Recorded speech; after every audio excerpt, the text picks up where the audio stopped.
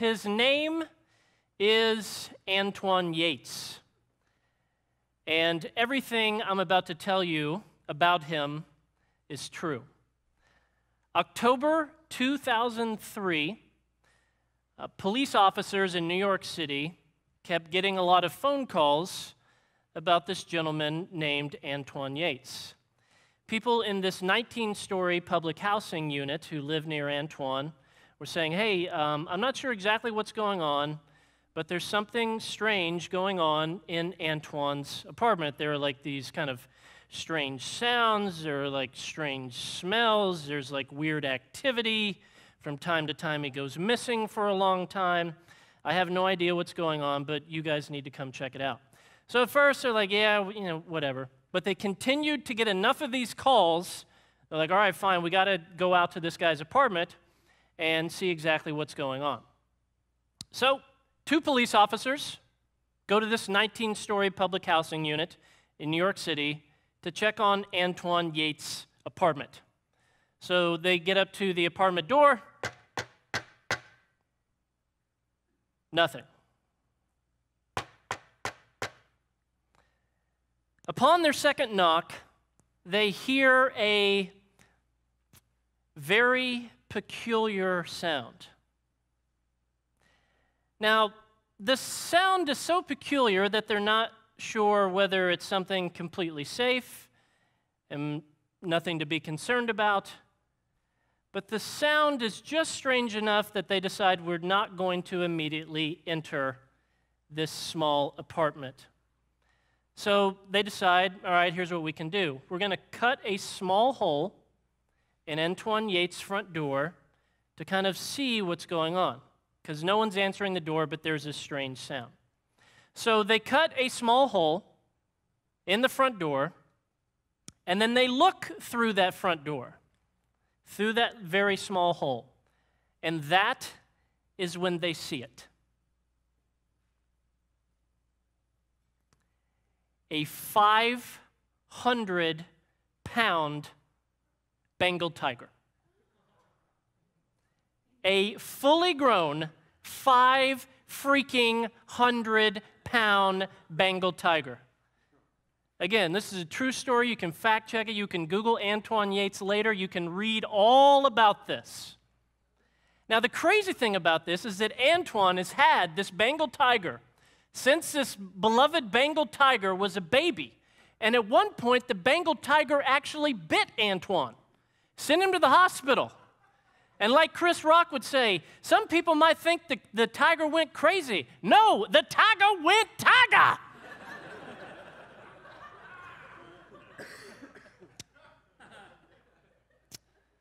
So he's living with a 500-pound Bengal tiger. Little bitty, 1-bedroom New York City apartment. So the police officers obviously are freaking out. They're like, I don't know what's going on here. What can we do? So they kind of go back, tell everyone else, I'm sure at the department, they're like, what are you, yes, we saw it with our own eyes. So they kind of get this plan together that they're going to go back there with a few of them. They're going to get a tranquilizer gun. They're going to rappel down from the top of the building outside of his window and shoot in the tranquilizer to sort of knock out the tiger so they can take it away to the authorities, get it in a zoo, this sort of thing. So that's exactly what happens. They go, I believe the guy's name was Officer McDuffie. He has the privilege of sort of tranquilizing this 500-pound tiger. It goes well. They come in, get the tiger, and take the tiger to a zoo. Now, Antoine Yates was living with a 500-pound Bengal tiger for quite some time, and he thought that it was completely normal. You laugh, but this is exactly my point. Because he was entirely blind to how dangerous this tiger was. Because it had been with him for so long, and at first it's not a big deal, and at first it's not that dangerous, and at first it's just a cute little fluffy pet that grows into something very dangerous and very obstructive to his life. So in talking to you about Antoine Yates, it's really not about Antoine Yates, it's about this tiger. And for all of us, it is very likely that all of us in this room, we have something in our life that we have made peace with, that we have no business making peace with. I'll be very honest with you guys. 2014 has been a phenomenal year for me as far as family and business, and an absolutely terrible year internally. I've made some foolish mistakes that absolutely hurt a few people that I really, really care about. I had someone who was a very good friend sort of betray me and sever a relationship. Then all of these fears, all of these insecurities, all of these doubts, all of these things come running at me, charging at me, snapping at me like a 500-pound Bengal tiger. And the truth is, normally what I love to do at Rock the Stage, and we're going to do this later in the hot seats, what I'd much rather do is come out here and talk to you about strategies and the business stuff and the black and white stuff, and here's what you do in step 1, step 2, step 3. That's what I'd much rather do.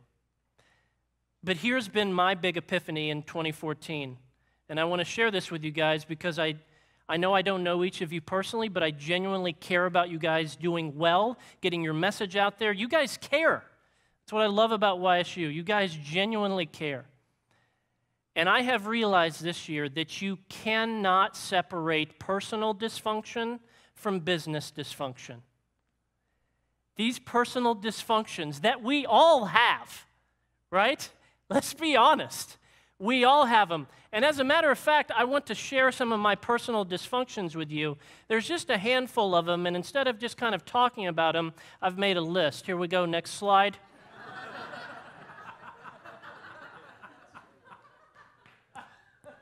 Some of you are like, excuse me, you left off a few of these.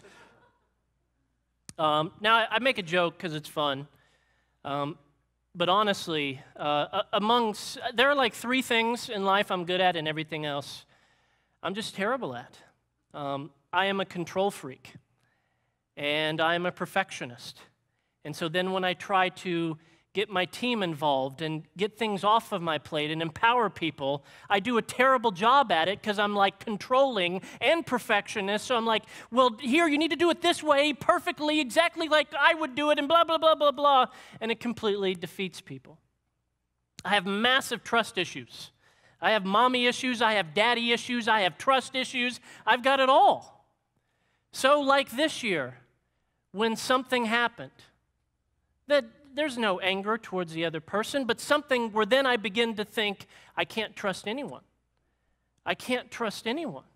See, Josh, you see, the old way you used to do things of not letting people in and not trusting people and trying to do everything yourself, that was the better way, because look at what happens when you open yourself up to people. And so all of these fears, all of these insecurities, all of these 500-pound tigers are right there again, sitting in my living room, about to absolutely destroy me. So for you, I want you to think about, what is your tiger? What is your tiger? What is some area of your life where you've invited something into your life? You've allowed something into your life. You've become so tolerant of something in your life that honestly has no business being a part of your life.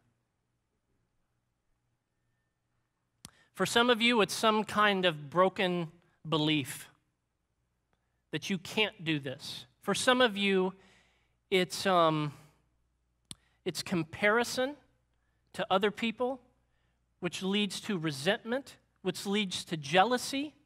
And so you spend your career, and I've been guilty of this, trying to impress other speakers. I wonder what Josh is going to think of this. I wonder what Yaya is going to think of this. I wonder what that guy who told me I didn't have what it takes will think of this. Instead of focusing on the people that really matter. your Isaiah, your ideal audience, that kid that you're actually doing this stuff for, that parent that you're actually doing this stuff for, that educator that you're actually doing this stuff for. For some of you, it could be you've put up such a wall because you've been hurt in the past.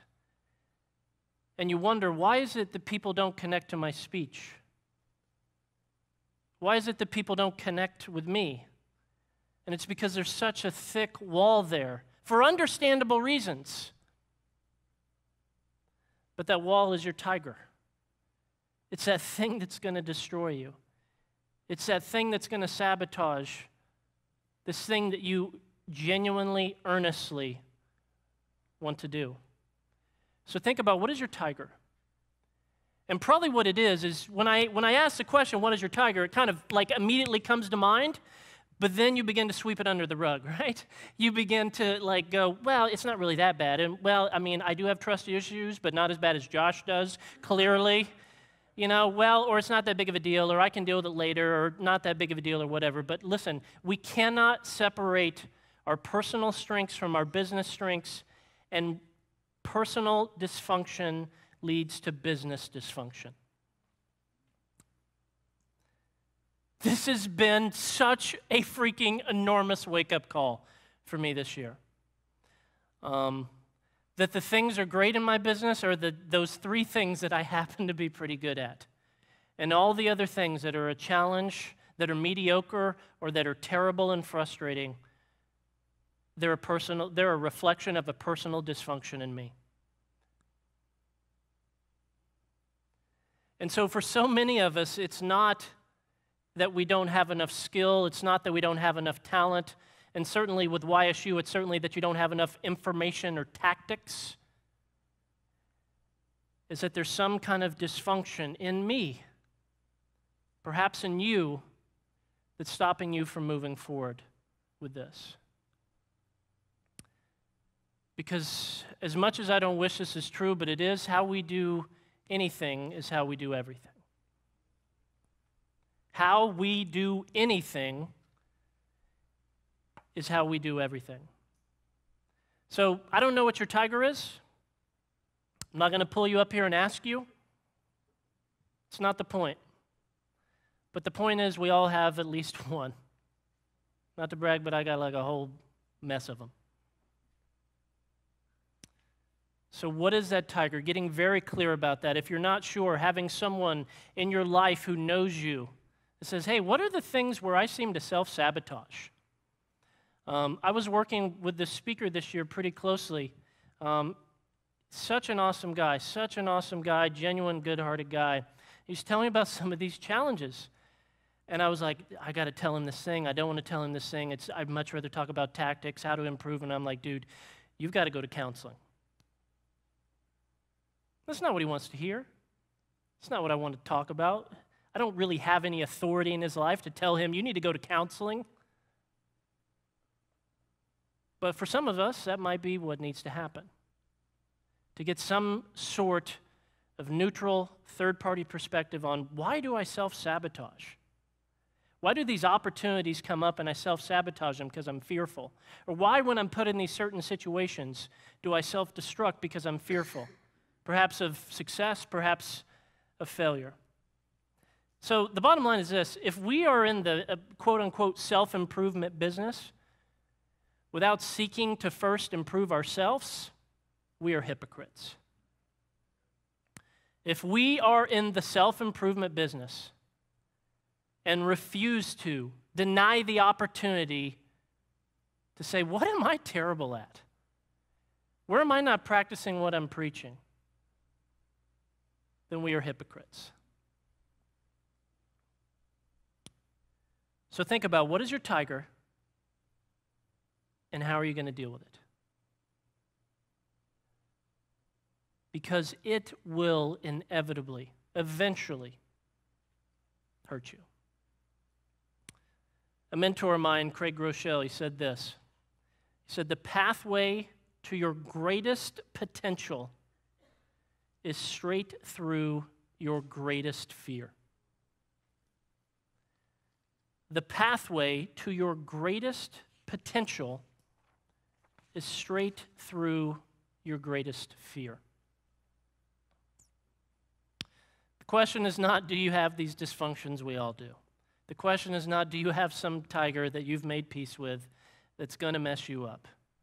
It's, will you have the courage? Will you have the audacity? Are you willing to humiliate yourself to a handful of people and say, look, I've realized I'm terrible at this. I got to get some help. I got to get some support. I got to get some better structures in my life. I got to get some better disciplines in my life. I need to find a couple people in the forum that live near me and ask them, like, will you call me up and say, how are you doing on this thing? Will you lovingly call me on my crap? Because I know left to myself, I'm going to self-destruct.